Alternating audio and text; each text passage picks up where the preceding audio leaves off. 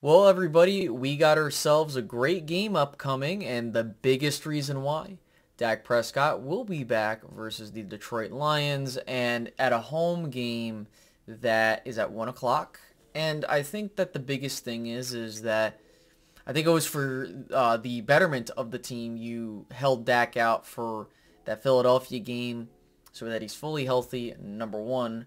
But number two, you reintroduce him at home against both the Lions and Chicago Bears.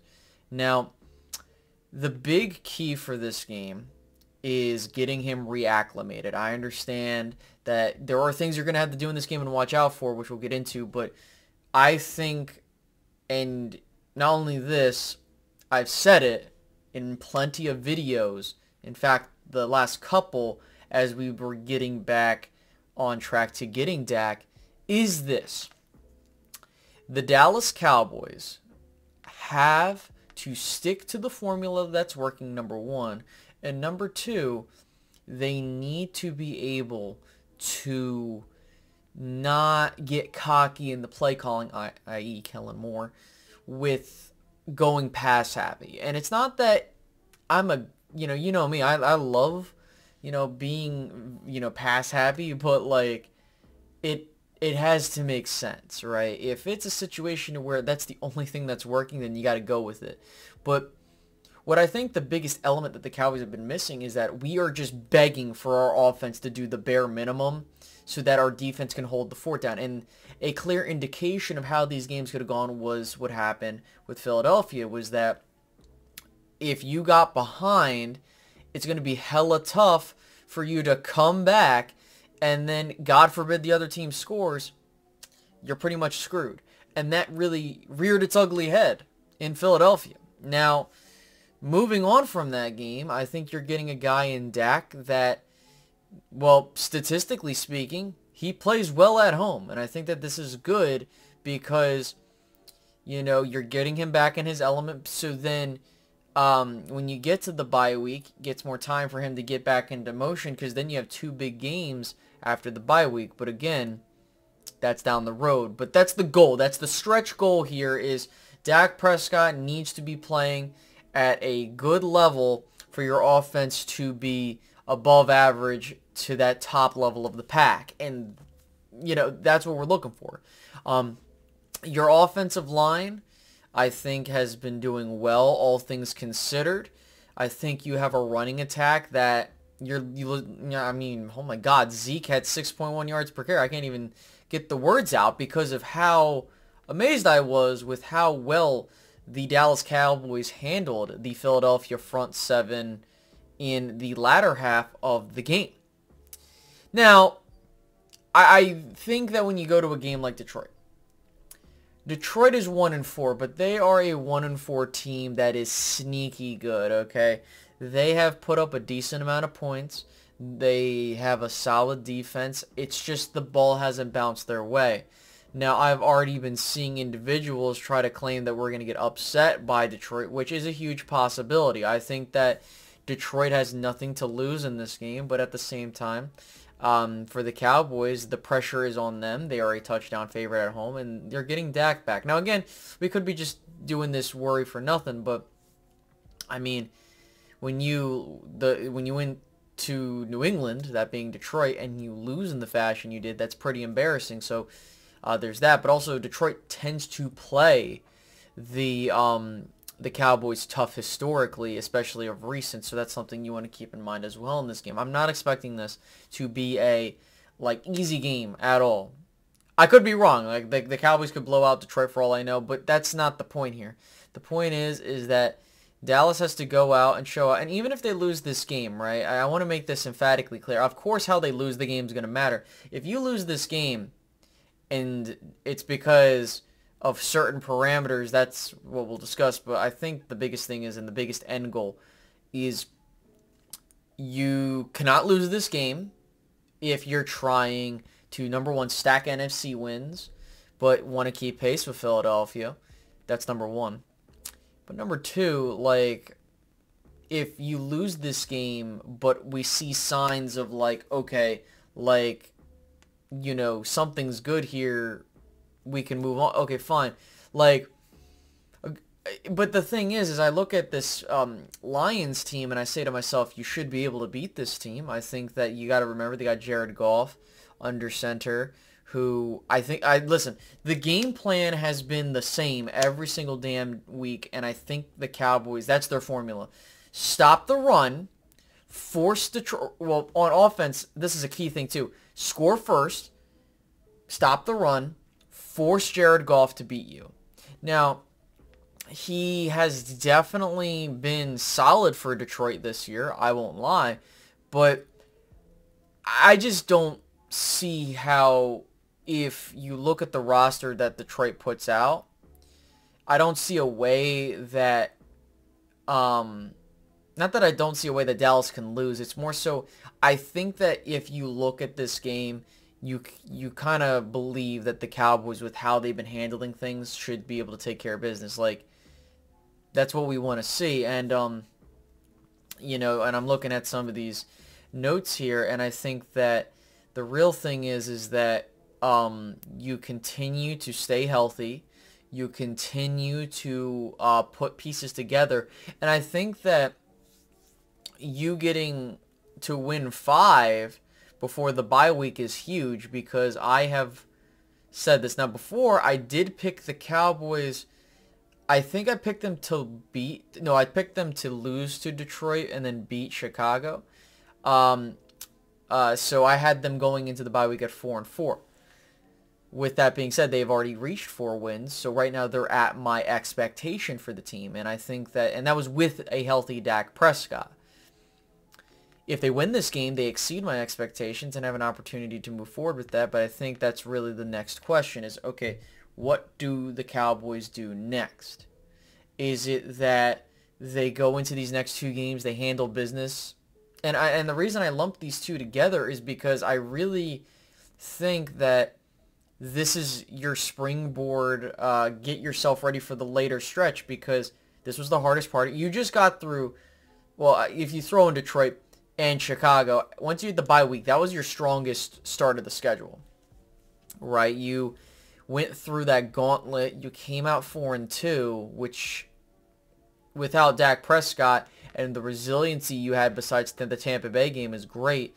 But when you think about the stretch that matters in November and December, these are the games that you need to take advantage of, because you're in a wild card race situation, you know. And this is when we start having conversations about, okay, we need to get to the wild card. How are we going to do that? And not that how are we going to do that, but what's the path that we need to do? And I think that for the Cowboys, take this 1 week at a time.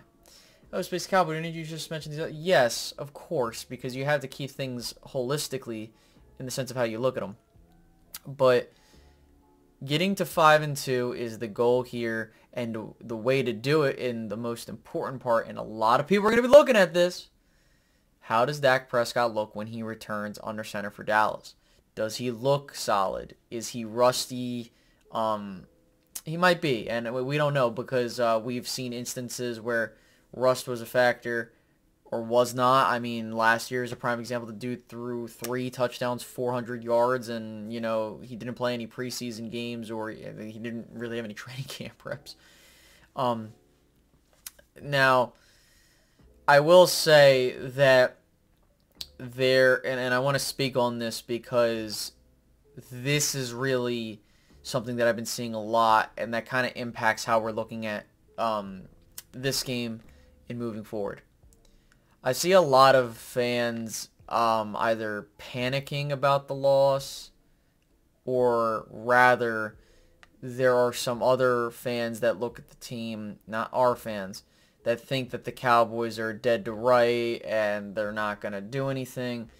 Guys, I want to reassure you that this is like an optimistic Space Cowboy, which you usually don't get if you made it this far into the video. Number 1, the Dallas Cowboys, okay, have shown you resiliency. I mean, I don't give a damn what anybody says, but the Cowboys could have won that game when they spotted the Eagles 13 points. I thought it was 10. They spotted him 13 points. And so, if you want to be honest, they spotted them 20 points with the mistakes they've made. So, they put this insurmountable lead in front of them that they nearly came back from. They just didn't have enough time and they couldn't make one last stop. And otherwise, they've been doing their thing. Now, you're not going to win every game, so that's okay with me. Is that excusing the poor performance we had? Absolutely not. But I want to reassure people. We are in October. We're just about getting to the end of October, which is crazy how fast this year is going by. When the NFL plays, or when the NFL football and any sport is on, like, time goes by a lot quicker now that the NBA is back. I really do think that you have a stretch run that you can go on, and that's what's going to matter. I do not care how you get to the postseason. Is that me lowering my expectations? No. Why? Because winning the division or getting a wild card spot is not my end goal. My end goal, as I've stated in the beginning of the season, is that I want to see this team win a playoff game, regardless of it's at home or on the road. You have to do something. Now, a fun fact that I did not mention in the previous, I don't think I did, was that I do believe you could be seeing a situation where you play whoever wins the division or one of your rivals twice, another time outside of the two we play with them usually. But there is still plenty of season to go. And I mean, we saw it last year. You had an 8-0 team finish 11-6. I've seen teams start 11-0 and finish 12-4. I have seen many things happen. Now, I'm not saying it's going to happen to us or any of these other teams, but again, the season is not done in October. The season is not done in November or December. The season gets done in February with whoever wins the Super Bowl, and 31 other teams are not going to be Super Bowl champions. So for those Cowboys fans that think that, oh, well, we can't win the division, Philadelphia's got a cakewalk schedule, I'm just telling you, let's just take it a week at a time, number one. And number two, who cares? You know, at the end of the day, if they win the division, so be it. But if you have a team at 13-4, let's say they just finished 13, I don't know, whatever, and they get the first seed at 13-4, but you finished 11-6 or 12-5 right behind them, it doesn't matter because there's only one bye week in the entire year. And, you know, I've seen teams like, what was it? I've seen the Saints go 13-3 and lose in the first round because of the fact of of how things went that year. I've seen, other crazy shit. I mean, just last year you had nearly all the home playoff teams from the divisional round get knocked out. So it's not like you have two bye weeks that like you can think you can hit. There's only one bye week, and it looks like whoever wins the NFC East or maybe Minnesota will have that.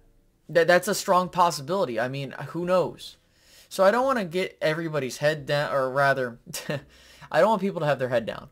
There's still plenty of football left. And on top of that, guys, if we were 4-2 even with Dak Prescott and the season went the way it did, and, of course we might be a little bit more upset given certain circumstances, but I wouldn't be upset with that. I think that anybody with a 4-2 start would be absolutely ecstatic at that. They are doing better than what I anticipated. I think that that's what matters there, number one. But number two, there's still plenty of season left, and for all we know, the Cowboys could can consistently continue doing their thing, and then at the end of the day, you go to that December game with Philadelphia, and that could be for the division title, and that's the one that matters. That is at home. People are forgetting the Giants game. We have a Giants game at home on Thanksgiving, which, we haven't played well on Thanksgiving so far. I think we haven't won on Thanksgiving under McCarthy, so I'm hoping that changes. But yeah, I don't want to leave us on a sour note. That's a good note. Still plenty of season to go, guys. We got Detroit on deck. Let's see where we get there. I think, and because we've gone the long streak, and I don't think I'm gonna keep picking. I think that Dallas will take care of business. I will say though, it's gonna be closer than people think. I think Dallas wins. Let's go a score at 27-23. I think that Dallas takes care of business. Just enough to get past Detroit. And, let's just see what happens there. But I've seen some content creators over in the Philadelphia space of things try to pump up Detroit to say, oh, they can upset the Cowboys, which I do believe. But if you think that they are a team that's worthy of that and think they're good to do that, then if Detroit gets beaten, what are we going to say? Are we going to just say the Detroit Lions are nothing? So, again, I'm not discounting what Philadelphia has done. Congratulations, they're 6-0, but I think that was funny, and they keep going on about it. So, a couple other things to touch about because I haven't had a chance to actually do a video on that. So, once again, guys, I hope you guys enjoy this preview of the Detroit game.